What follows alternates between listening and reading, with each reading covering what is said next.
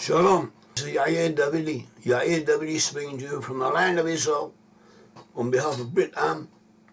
We are now about to discuss, God willing, the blessings that were given to the lost 10 tribes of Israel, to all the tribes of Israel, but especially the lost 10 tribes of Israel as headed by the tribe of Joseph, and that these blessings are found in the Bible, and they prove that the lost 10 tribes are to be found amongst Western peoples, especially the English-speaking peoples. This video talk is a quick overview, a quick, very brief overview of the blessings, just meant as an introduction to possibly to a whole series of talks on this subject in more depth.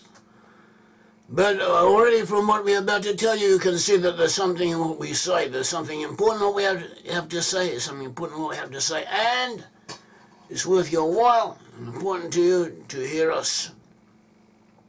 Abraham, Isaac, and Jacob were the forefathers of the Hebrew peoples. Abraham, Isaac, and Jacob.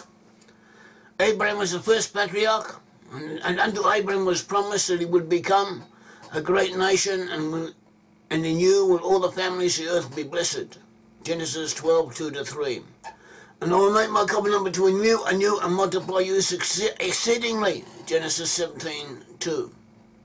The promised blessings began with Abraham. See Genesis 12:2-3. Isaac, the son of Abraham, received the blessings given to Abraham. See Genesis 17:19, Genesis 17:21, Genesis 21:2. Isaac, the son of Abraham, begat the sons Esau. Esau is also known as Esau and as Edom. Esau and Jacob. Jacob was later renamed Israel. Israel. The lineage of Israel begins with Jacob. Jacob was renamed Israel. Jacob received the blessings. See Genesis 27:40, Genesis 28:2-3. All the sons of Israel, that is Jacob, all the sons of Israel received the blessings. See Genesis 49:28. Among the tribes, that is the sons of Jacob, two of them, Judah and Joseph, were especially important. They had separate destinies, separate tasks in history to fulfill. And the blessing, in some ways, was to be more apparent in Joseph. See 1 Chronicles 5:1-2, it says, Judah prevailed above his brothers. Judah prevailed above his brothers. And of him comes the chief ruler. The birthright was that of Joseph. See 1 Chronicles 5:1-2. The birthright was that of Joseph. Joseph received a separate blessing even more strong than that of the other tribes. See Genesis 49:6. It says, the blessings of your father have prevailed above the blessings of my progenitors, that is my forefathers, unto the utmost bound of the everlasting hills. They shall be on the head of Joseph, and on the crown of him that was separated from his brethren. Joseph received a special blessing, more than the other brothers. And we have an indication that Joseph had an additional task and merit, in addition, alongside this extra blessing that he had received. In his own way, Joseph also represented all the rest of Israel, but there is something special about him. In Scripture proves that the lost 10 tribes, all the lost 10 tribes, are now to be found among Western nations, among Western peoples. This includes the English-speaking peoples. The descendants of Joseph are especially noticeable amongst English-speaking nations. We remember that the 10 tribes were originally part of the 12 tribes. So 12 tribes of Israel, 12 sons of Jacob, the 12 sons of Israel became the 12 tribes of Israel. They came into the land of Israel, conquered the land of Israel. David established the capital in Jerusalem. Solomon, his son, built the temple in Jerusalem.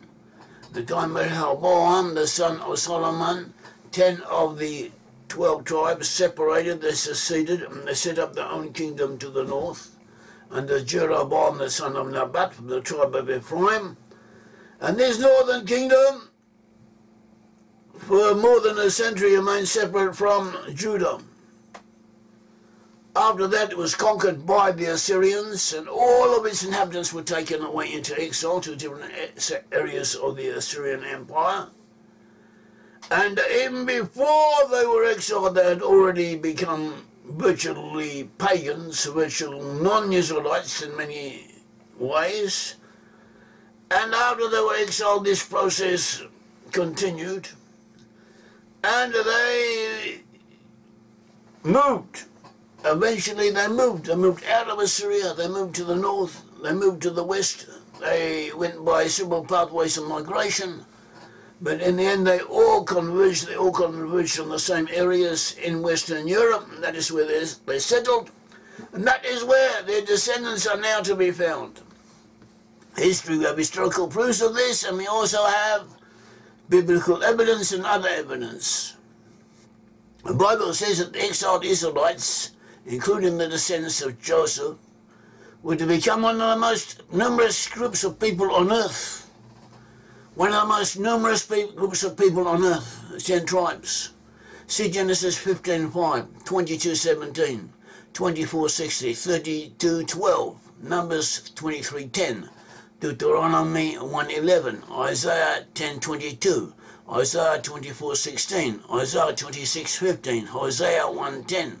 They were also to be the most powerful nations on earth. See Genesis 27:9, Numbers 24:7, Micah 5:7-9. They were to be the richest and to possess the most mineral and agricultural resources in all the earth. See Genesis 27:28, 49:25, Deuteronomy 33:13-16, Hosea 2-8. They were to live in the best places of the earth, with the most salubrious climates. See Isaiah 41:8-9. They were also to be in islands. See Isaiah 42:4, Isaiah 49:1-6, Jeremiah 31:9-10. To be in peninsulas, to live on peninsulas, Jeremiah 31:8, and at continental extremities, Deuteronomy 33:13, Isaiah 24:16. Isaiah 26:15, Isaiah 41:8-9, Isaiah 49:6. They were to be seafarers. Isaiah 42:6. They were to gain control over strategic points regarding their potential adversaries, the gates of their enemies, the gates of those who hate them. Strategic points connecting continents, connecting oceans, having vantage points over potential adversaries. See Genesis 22:16-17, Genesis 24-60. They were to be like a lion and a unicorn. See Numbers 24:8-9. A lion and a unicorn, these are the official symbols of Britain. And a bald-headed eagle. See Micah 1-16, an unofficial symbol of the USA. The lost 10 tribes were also to be largely unaware of the Israelite identity, to not know who they were, to know that they were sent from Hebrews on the whole. They were to practice a non-Jewish religion. See Hosea 2-8, Hosea 2-13, Hosea 2-16, Hosea 11-12. Judah, that is the Jewish people on the end times, will not on the whole know who the 10 tribes are. See Isaiah 49:21. The Scripture gives numerous identifying characteristics that, taken as a whole, can only fit the one group of people that are to be found in Western Europe, especially in Britain, and the offshoots of this people in North America, Australia, New Zealand, and so on. And in addition to the biblical proofs, and we have many more like we have just said, the Jewish sages and great rabbis throughout the ages have also provided us with much evidence confirming the identification of Western peoples including the British and their offshoots in the USA, of identifying them with the lost 10 tribes of Israel. An example of some of these proofs that we have spoken of at length elsewhere, some of these proofs include the opinion of Rashi, 1040-1105, commenting on the biblical book of Obadiah 1:20. Rashi says that the lost 10 tribes went to Zarephath, a land called Zarephath, mentioned in the Bible, mentioned in the book of Abijah 1:20, and he says the lost 10 tribes went there to this region called Zarephath, and he says it means a land called France. That is France. Above in 1437 to 1508 says that by Zarephath, the term Zarephath in the Bible 1:20, where the lost 10 tribes went to, meant both France and England. The nationalities 1194 to 1270, he says that Zarephath means the lands of the far north. And that is, he says, where the 10 tribes went to. So they also, the 10 tribes went to those areas.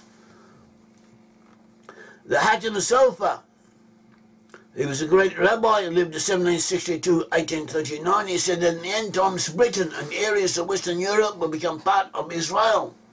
Rabbi Manasseh ben Israel, 1604 to 1657, he identified the continent of America as a place where the lost 10 tribes will return from. So we have Britain, we have Western Europe, and the continent of America as areas where the lost 10 tribes will be.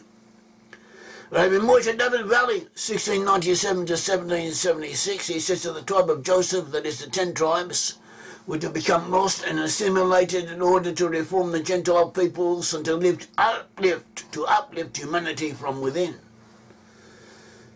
Rabbi Samson Raphael Hirsch, 1808 to 1888, he said that the name of Manasseh in Hebrew, Manasseh was the son of Joseph.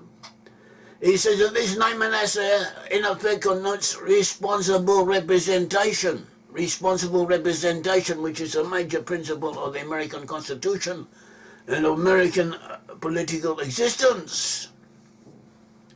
And this, along with numerous other proofs, strengthens our identification of the USA as dominated by Israelite tribes, especially the tribes of Joseph, and within Joseph especially that of Manasseh.